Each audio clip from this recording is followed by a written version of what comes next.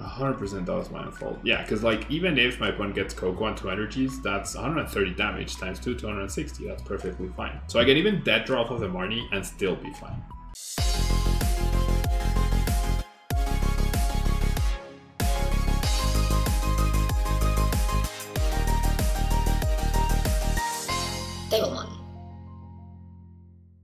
This video is sponsored by the Pokemon TCG deck building website PokemonCard.io. Are you looking for sealed product and singles? You can find it all on Channel Fireball. Please use my Tablemon affiliate code when checking out to help support my content. Looking for PTGO codes? Potown Store has all the latest sets and promos, instantly delivered to your email. You can use Tablemon code when checking out for 5% off. If you're from Europe, Millipots Gaming has a wide array of sealed products, singles, and more. You can use Tablemon code when checking out for 5% off. Card Market is Europe's largest online marketplace for Pokemon cards. Whether you're looking for sealed product or singles, vintage or the latest sets, just follow the link in the description to find what you need. Want to show off your love for Tablemon? Check out my 2021 merch. These new hoodies and shirts are available on Amazon. Click on the link in the description to get your... Hello everyone and welcome back to a brand new video here at Tablemon. I figured it would be cool to utilize some of the best performing decks from 50 keys, 50 decks, and that is Salamence VMAX. Salamence VMAX was able to get a win, which was really surprising, right? I don't think any of us expected a full 5 points with Salamence VMAX, and it was a big contribution to me qualifying. So I figured why not use it again. Sonic Double does 40 damage to 2 of your opponent's Pokemon, and Max Wings does 240 damage, and this Pokemon can't use Max Wings during the next turn. However, that's not that big of a deal. I guess usually Salamence VMAX will be going down, or you're probably okay using a turn for Sonic Double, which is fine. We do play the Jirachi engine along with Scoop Up Nets and the Zigzagoon to help with extra damage and with the consistency of the deck. I will say that Celebi was, for the most part, useless, but I'm gonna keep the list as we played it for the 50 keys, 50 decks challenge. We have the Dene, Crobat, Eldegoss, Mew to protect the bench. We have Tapu Koko, Prism Star to help accelerate an energy for a potential setup of Max Wing out of the blue. And then we have our Research, our Marnies, our Boss, and we also have the Telescopic side to help us increase the damage to the bench. Now, changes I would make, I would take out the Celebi, I would take out one Telescopic side, and I would probably just maximize the Jirachi to maximize the consistency of the deck, or at least add a third one and potentially add a second Chaotic Swell just to help with the consistency of the deck overall. But let's jump into a ladder and see if we can get some good wins with Salamence VMAX in the ladder as we did for the keys, which was really, really interesting. Alright. So I will go ahead and call the coin flip, and I will win it. So I think I do want to go first so I can potentially salvage a Salamence and then start applying pressure the turn after. No energy attachment is not ideal, of course, but it is what it is. We do only play 8 attachable energies on turn 1, so it is understandable. I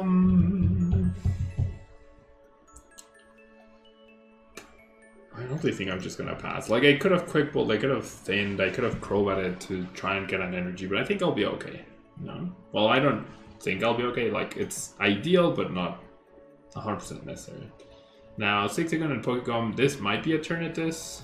We do see a Golbat, so it might be a turn to Scrobat, which I have seen once or twice, but no.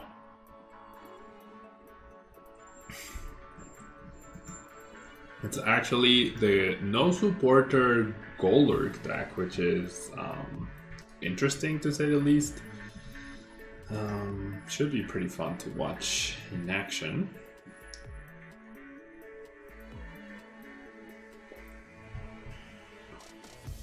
However, I'm assuming like bench damage and bench disruption will be pretty impactful right here.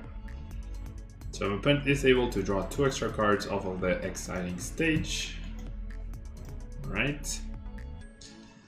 Alrighty, so 90 HP, 50 HP. Okay, so if I get the VMAX, I could actually KO the Zubat. That would be pretty nice. So I'm gonna go ahead and pick this guy up. I don't know the HP of this guy. So I'm just gonna do this and then grab you, we'll grab a Jirachi, and we'll discard you, and we shall establish the Coco, right? Because why not?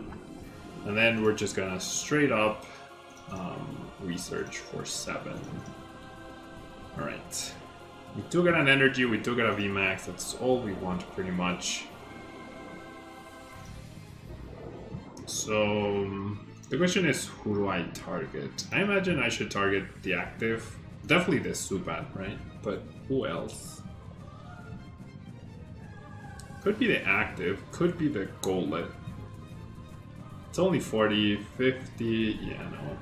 You know what, I'm actually gonna threaten this Zigzagoon as a potential KO next turn. Though there is merit to just going after the Kricketune because that's unhealable damage, whereas a single Scoop Up Net removes that damage from play, right? But it does apply pressure in order for my opponent to have the Scoop Up Net.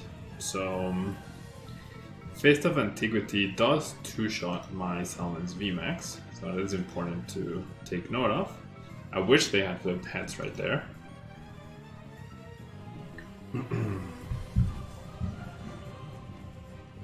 Alright.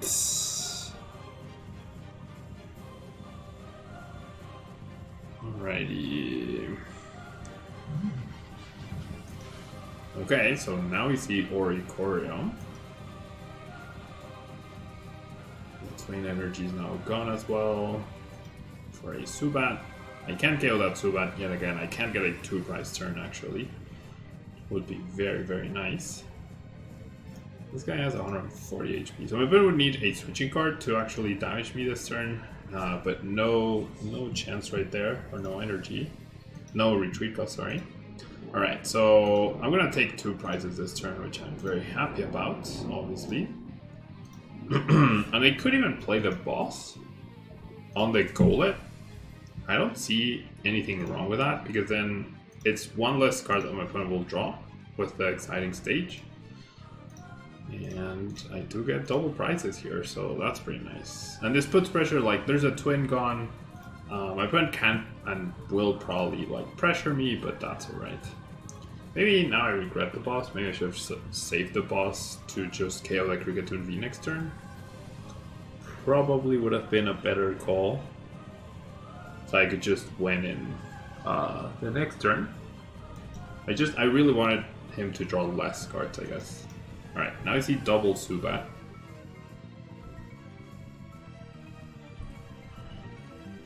Yeah, so I made them draw 1 less card overall. Which you never know, right? You never know when 1 card might be the difference between winning or even losing, right? You never know. Alright. So there's 160 damage, not the biggest of deals. So I do have knockout here on the active. I don't want to rely on damaging the bench, right? So I'm just going to go ahead and Marnie here. I'll take the knockout on the active, and then hopefully I can go boss triple KO on a Kricketune afterwards. That's going to be the plan, I guess. So let's do this, and let's go ahead and thin the Celebi. Let's go on ahead and did a change right here. Don't see any reason why I wouldn't. Looking for that VMAX. This does give me a KO on a Zubat, but I don't think that's necessary. I think this is better to try and like find the boss, or even Eldegoss, right? But really sucks that I haven't been able to find another VMAX. That might, if I get stamped or something, that might actually be a big issue. Well, there's the boss, so now I know I just need the VMAX, so I just need a Pokemon. That's all I need.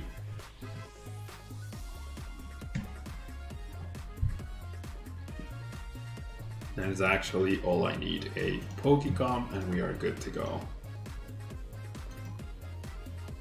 Hoping, I assume, since that deck doesn't play any supporters, I assume my opponent will play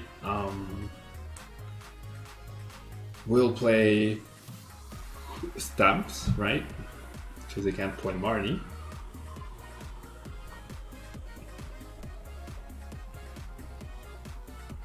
I wonder if you could play like Boss's Orders and Palpad in this. I wonder if you can play Boss's Orders and Palpad in this. Alright. No KO, right? I mean, no, you know what I mean. Could also use the super cross attack, though I'm not sure how that's useful. Alright, so Pokemon, there we go. Oh wait, no, that's not good enough. I'm missing the triple. I am missing the triple, in fact. Huh. I am still missing the triple. So I guess I'll go ahead and get this guy back, and then I should just grab the Dene here. I have 2 VMAXs, I also have Crobat, I don't have any Quick Ball left. Yeah, I think that's the plan. This can go anywhere, and then, yeah, I think I'm going for it. Oh, I already attached, oh my gosh. I needed a triple and, oh wow, that was a silly mistake. Alright, so I did get that guy. I do get the VMAX.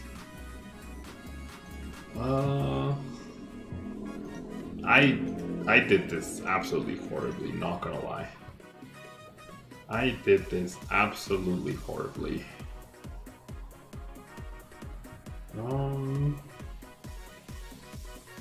Okay, you know what? I'm gonna take it back. I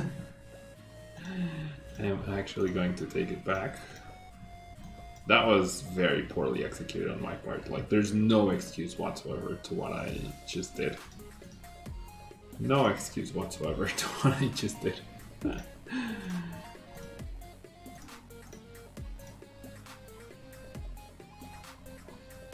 Alright.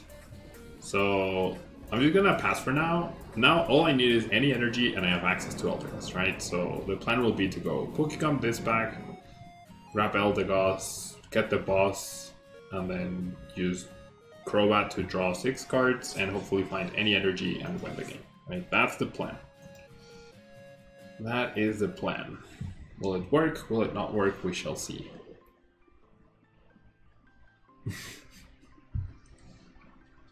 If I hadn't attached, right, I could have used Crobat, and if I got a triple, it would have been game over. But alas, I did not do that. Alright. Okay, so I will do this for... Oh, the Eldegoss is priced. Oh, it's in the discard. Okay, so even more mistakes. Even more mistakes on my part. Alright, so I need the last boss. Great. I need the last boss. And an energy off of this 6-card Crobat. Okay, so no boss. I can dig, however.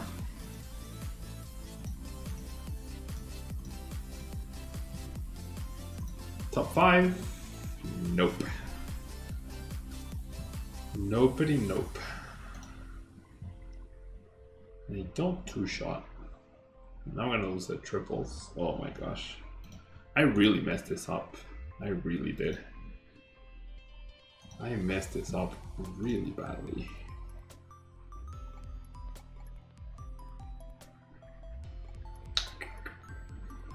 Yeah, I really messed this up. Alright. I'm not gonna attack though. So if my opponent has some sort of great catcher, it's over. There's a combination of cards. Yeah, I really messed up. If I just used Sonic Double on the 2 Golbats, I would have been fine, and I would have won this turn. Yeah, I've been playing really terribly. No excuse. No excuse whatsoever. Yep, there's a great catcher on the Dene, and that's the game. That's 100% on me. I messed that up really badly. Especially assuming, like, not checking for the Eldegoss. That was a big oversight on my part. Boss being in the bottom 5 cards ended up being hurtful. Playing that unnecessary boss was also very dumb. So yeah, poor play on my part. Poor play on my part. Poor Salamence. Poor Salamence. I would like to go first. Pretty cool deck though by my opponent in that previous game. Pretty cool deck, I would say. Okay, so no attachment from me. I have to start Station. I mean, Station Dedenne. Alright, we're up against Look Metal. So I'm gonna discard the Scoop Up Nets for Salamence. And gonna go ahead and be risky, I guess. And discard the Research. And we shall establish another Salamence. And then if I get a powerful into a Salamence VMAX attached KO, that would allow me to get a KO. I mean, it's something, I guess. Not the best though. Not the best. I was hoping for a Marnie right there. Not quite though. The damage reduction will be very annoying. The Zamazenta will be even more annoying. The Zamazenta will be basically impossible for me to deal with no Phoebe in the deck. It's looking like it's gonna be 2 losses for poor Salamence VMAX. It's looking like it's gonna be 2 losses for Salamence VMAX right here. Alright, no GX. Alright, so there is a chance. If I get a Pokemon? Nope. Not quite. Right. Alright. So getting punished for discarding that Research. Getting punished for discarding that Research, unfortunately. Not much I could do about it. Well, I guess I could have chosen not to discard it, that's true, but it is what it is. Alright. And now with the metal goggles, I assume my opponent will grab for Little Caramel Metal, I will not be able to one-shot it. Power Plant Goggles Coating. Power Plant Goggles. Yep, no KO anymore. Yeah, I don't see how I win this game anymore. I do not see how I win this game anymore.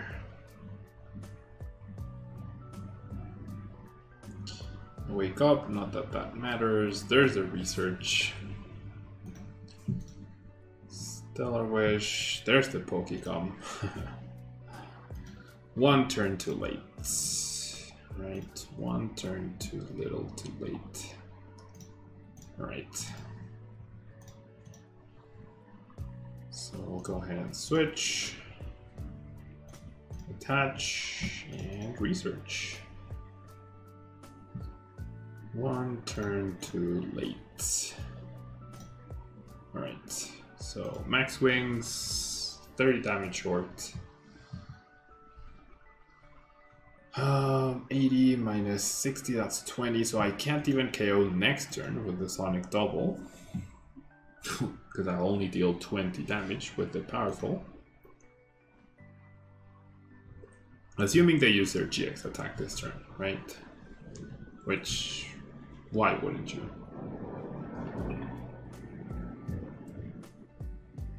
Yeah, I can't deal with a Zamazenta V. I simply cannot deal with a Zamazenta V at this stage. Alright, I'm just gonna concede because there's no chance. Like, I needed to dunk the Look Metal on turn 2, otherwise that was like my only way to win, so... Ooh, now we might be up against Pikarom. So a triple loss for Salamence VMAX. Pikachu coin, that's mine, but there's a Pikarom deck box. My opponent chooses to go second, so all in all, not great news. Not great news, that's for sure. Right, Titene. That's less scary, I guess.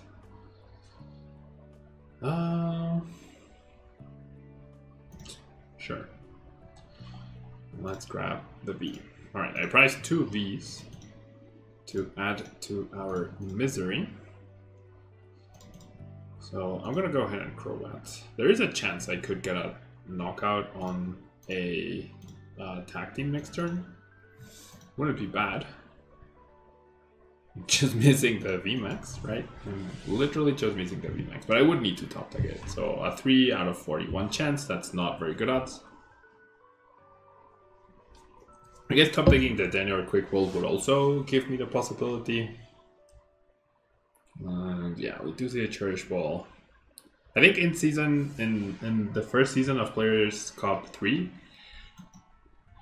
or rather in the first season of 50 keys, 50 decks, we did see SALAMENCE VMAX almost take down the Pokemon deck, right? Almost. Okay, so I really need them to like majorly whiff here. The double stamp con is very good news. The Crushing Hammer Head Flip is terrible news. I need them to whiff switch. Ooh, nice. They did whiff the switch. Okay, that's really good news. And the attacker just in general, which is, like I said, really good. Alright, so hopefully I'll be able to pressure with the VMAX, right? That's the ideal situation here. Alright, looks like I will be able to. Perfect. And now I have the boss plus the triple pressure on whatever tag team they end up powering up. So that's potentially really good. Okay, so who do I damage the 2 Detenes, right? My win condition could also end up being like KO Bolton, snipe the 2 Detenes. There is that possibility as well. Average. There's the Picrom, there's the thing, the speed, there's the switch, and there's the Electrify. Nice. Goodbye, Picrom. Yeah, this feels very winnable now. This feels very winnable. Because the next turn, my opponent shouldn't be able to KO me, and then I do the double snipe. And then I can do another double snipe and hopefully win the game that way, right? So pretty ironic that we beat Picrom. I definitely lost the Golurk match on my own doing, right? 100% that was like my own fault. 100% that was my own fault. Yeah, because like even if my opponent gets Coco on 2 energies, that's 130 damage times 2, 260. That's perfectly fine. So I can even dead draw off of the Marnie and still be fine. And that's exactly what happens. That is exactly what happens. I dead draw off of the Marnie. I wish this was a Jirachi now. Yeah, I'm not taking a KO this turn. Oh, they just go for the Electrify. Okay. I mean, that makes sense. For sure. Stupid Marnie, I hate you. Ugh. Dude, stupid Marnie, man. Alright, well at least that can maybe get me energy. I'll keep a Pokemon for Pokemon outs. I need the VMAX, dude. I just need the VMAX. Well, no, actually no. I need more than the VMAX. I need the VMAX and a thingy.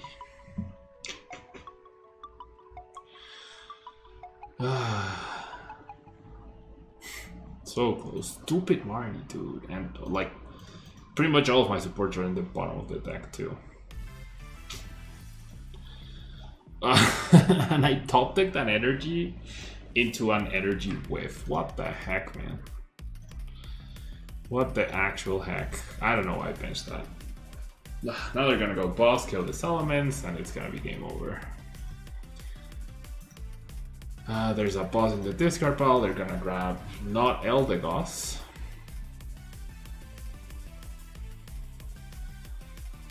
I mean, unless it's priced, that's a mistake. They get it off the Crobat. Very nice. Alright, so maybe I was too hopeful for Salamence. I tried though. I generally tried. But Marnie was my undoing, as it usually is. Yeah. Thanks so much for tuning in. Hope you enjoyed this Salamence VMAX showcase. Maybe it's not as good as I thought it could be. And 50 keys, 50 decks when we showcased it ended up being one of those like unicorn decks, right? Thanks so much, and I'll see you in the next video.